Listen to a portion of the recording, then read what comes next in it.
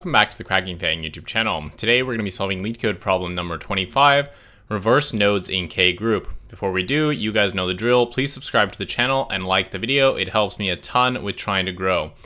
Alright, given the head of a linked list, reverse the nodes of the list K at a time and then return the modified list.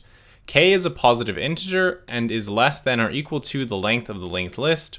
If the number of nodes is not a multiple of K, then the left out nodes in the end should remain as they are. You may not alter the values of the list's nodes, only nodes themselves may be changed.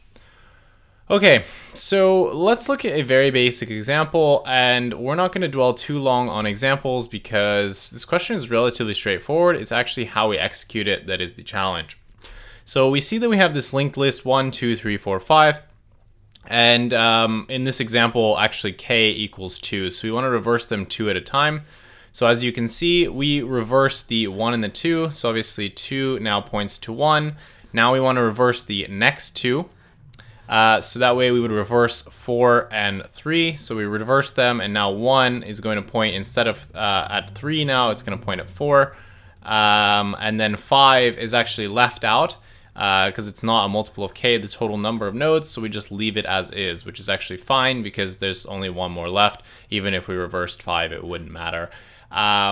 So relatively straightforward when we look at an example. The only trick here is that we may not alter the values here. So we can actually, we have to do this in big O of 1 space, which means that we have to do it in place, which makes it a little bit harder because we basically have to reverse it. And then we also have to keep track of kind of where to set kind of the new head and the new tail of our linked list, because obviously it's going to change after we do the reversal. So let's kind of wipe all of this away and look at a better example so we can kind of intuitively figure out how we want to do this. So let me wipe this away and we will walk through an example.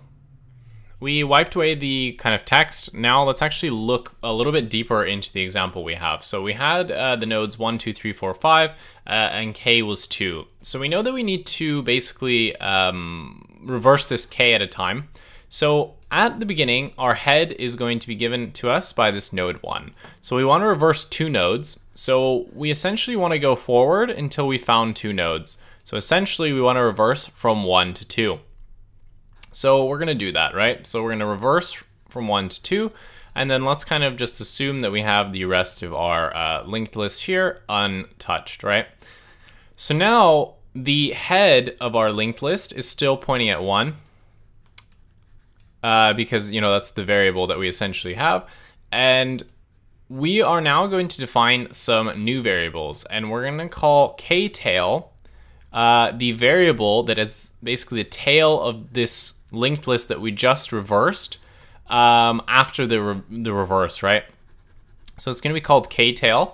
And the reason that we need this is we actually need to link the rest of the linked list once we reverse it back here. So we need that ktail variable to basically tell us where the last node we stopped was. And we also need this one, and we're going to call this the reverse head. And what this is going to do is going to be the head of the part that we just reversed. Now this part is a little bit unique when it's at the beginning, because this will actually be the head of our linked list, what we need to return. But for now, we can actually just proceed forward. So we now need to reverse 2 more, right? So we can essentially, you know, we have to reverse them. So the head of our linked list would now be here because that's where we're working. So we're going to move it up between reversing this part, and now we're here. So now what we need to do is, let's kind of get back here. So we now reverse, right? So we already reversed 2 to 1. And remember that 1 is still holding our ktail kind of variable. And then we essentially reverse 4 and 3, right? So we reverse these. And now the head is still pointing at 3. And now the new reverse head, we want to swap it with whatever the old value was. So now instead of pointing at 2, the new reversed head is going to essentially be pointing at 4, right? Makes sense because that's the new kind of tail, was the tail, and now it's the head of our linked list, right? But we want to be careful not to actually lose our old reversed head, especially here when it's the first one, because this is actually going to be what we need to return. So to do that, we're actually going to, once we've now created a new reversed head, we need to store this into the new head, which is basically going to be the new head of our linked list. And this is actually going to be our solution in the end once we actually reverse everything. Now what you'll notice is that ktail and the reverse head actually need to be linked to each other. So that's why we have the pointer for ktail, and we also have the pointer for reversed head. So now that we've made the swap, we actually need to, make this swap here. And then we'll see that the last element we have is just a 5, and it's on its own. But because 5 is less than 2, there's actually nothing for us to swap here. So we essentially are just ending up with the list 2, 1, 4, 3, 4, 3, and then 5, right? And we don't have to swap anything here. And then remember, the new head is pointing at 2, new head, and that's what we want to return as our final solution. So it's a little bit complex because we have a lot of these variables. But the gist of what we want to do is we want to go forward through our linked list, k at a time, and reverse that part of the linked list. And then we basically just need to store some pointers to keep track of where we ended off. So that way, when we reverse the next k elements, we can actually link where we left off to now the new head of our reverse linked list, because obviously they need to be, linked, right? So this 2, so this 1 needs to be linked to the 4, right? So this was the old head and also our ktail variable, because it's now at the end of our reverse portion.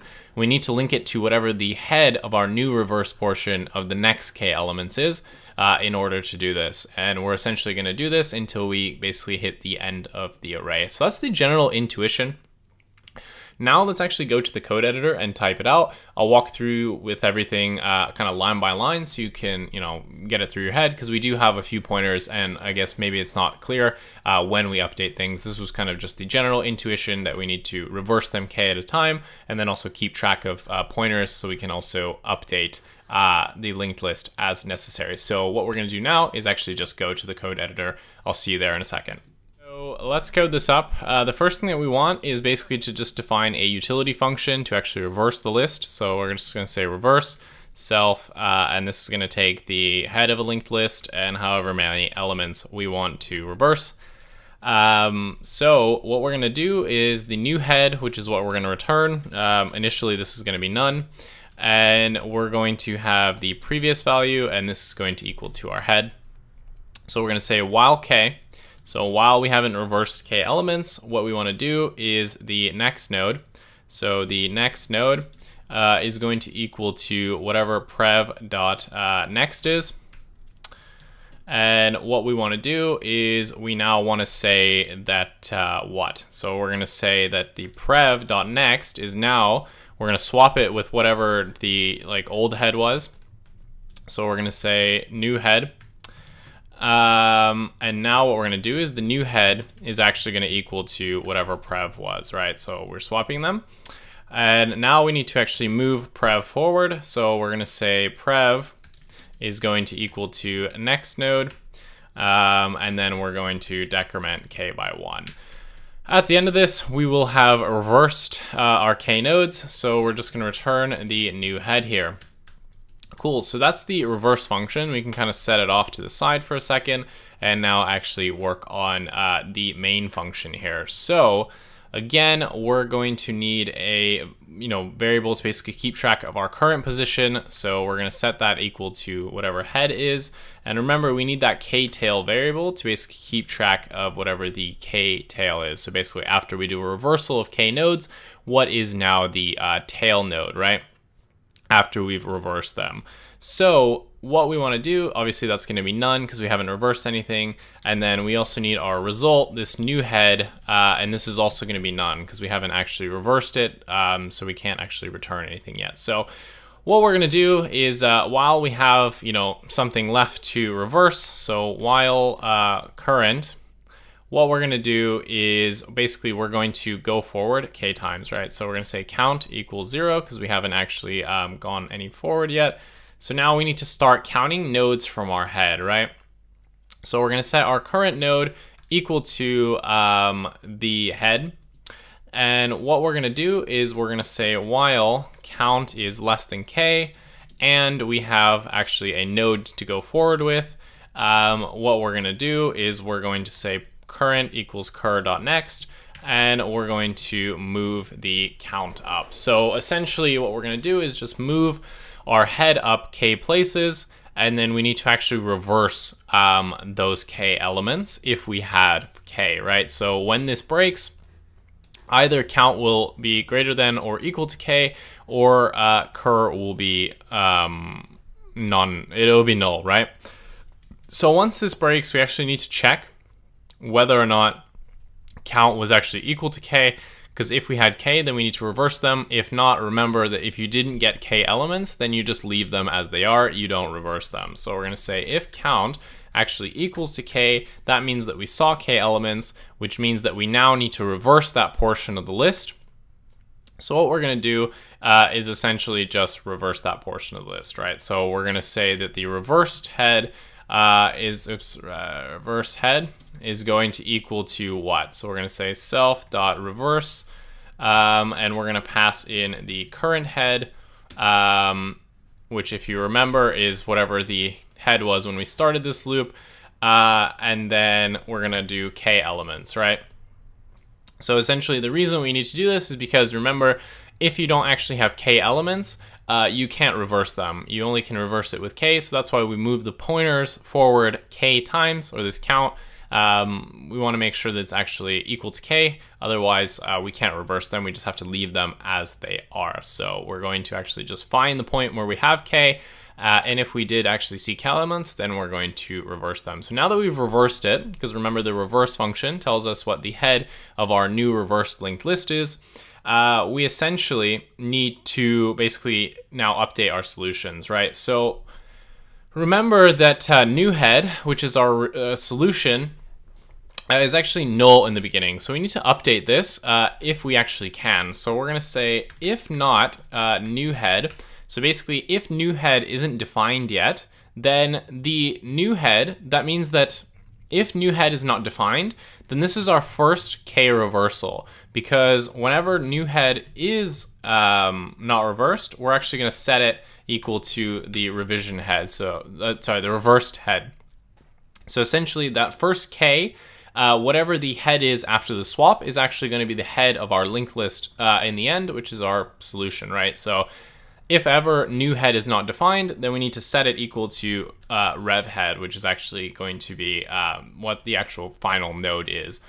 Otherwise, we want to actually swap whatever the new head was, or sorry, the old reverse head, we need to link it with whatever the tail was. Remember that the tail of the last linked list we reversed now needs to get set. Its next node needs to now be the reversed head of the linked list that we just reversed. Sorry, this is quite confusing. So if k-tail exists, so basically if we have reversed something in the past, then we need to say that k-tail.next equals our reversed head. So we can actually link the two. So this will happen after we've reversed basically two k-sized groups, right? Because otherwise k-tail would be null on the first time we do it. So now that we've done that, we now need to update our variables. So now k-tail is going to be set now to equal our head. And what we want to do now is the head needs to get set to whatever our current node is, so it can actually continue through the linked list. So this will go forward basically while there's something left to process. And now remember that it could be the case that our loop breaks here when cur is actually null, but we actually didn't have count equals to k, which means that there's some portion of the list which needs to remain, and we just need to attach that at the very end. And remember, we don't reverse that part. So if there is a k-tail, we simply just want to set k-tail.next equals to whatever the head is. So if head, if there is anything there, then we actually want to set it equal to sorry, yeah, we want to set it equal to whatever the head is to basically get that last portion. If it's null, then doing ktail.next won't do anything because that'll just set the end of the list to be null. So that's fine. We don't have to worry about that.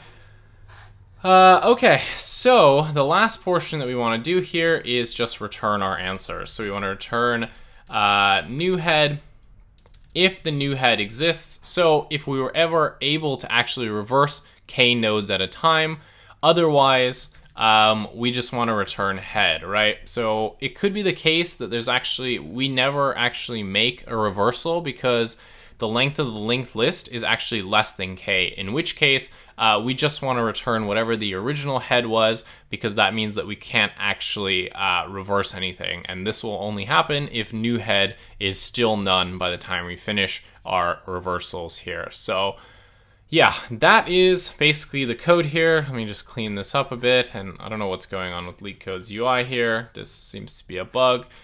Let's submit this, and it looks fine. No mistakes off the bat. Let's submit it. Did that get accepted? Yes, it did. Awesome. Okay, thank God. All right, cool. What is the time and space complexity here? So the time complexity, as you can see, we only ever go through the array once to basically process it, and then we have this reverse part, which means that we'll actually touch every node twice, which means that this is a 2 times big O of n, where n is the number of nodes in the list, right? But obviously we don't care about the constants here, so we can get rid of that. So it's just going to be big O of n. And then for the space complexity, we were told off the bat we couldn't use any extra space. We had to do this completely in place, which we have. So this is going to actually be a big O of 1 space solution. So there you go. Hopefully you enjoyed this video. I know it's quite a confusing one. Sorry if I got tripped up at times. There are quite a few variables to keep track of, but it's generally, I'd say, quite intuitive how it works. It's just how you actually handle these pointers that can kind of give you a bit of a headache, but maybe just watch the video a second time to kind of get that and maybe look back at the diagram. Hopefully that one helped. I know that my drawing skills aren't the best, but hopefully I'm a lot better at explaining things with words than I am with pictures. So yeah, that is going to be reverse nodes in K group. Definitely a tricky linked list one. I did not really enjoy this one, but it's quite popular, so I figured I would make a video for you guys. If you enjoyed the video, then please leave a like and a comment. It really helps me out with the channel to grow and basically get the audience as big as possible. If you want to see more content like this, subscribe, and yeah, if you made it this far, thank you for watching all the way to the end, and I will see you in the next one. Bye.